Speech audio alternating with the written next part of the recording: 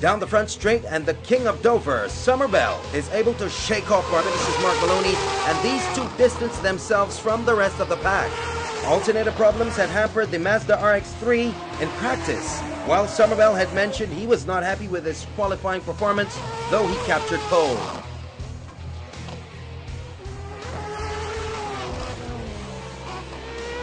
And Mark looks to go down the inside. Can he make it stick under braking? Yes, he does. Let's take another look.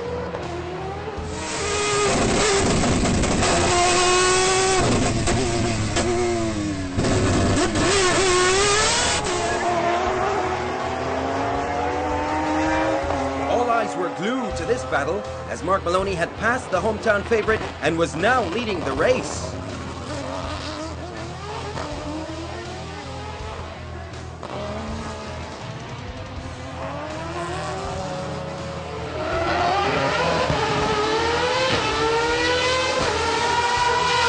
Mark Vieira in his tube-frame Mazda RX-8 was third, holding off the challenge of his countryman Kevin Jeffrey in a Mitsubishi Evolution 8.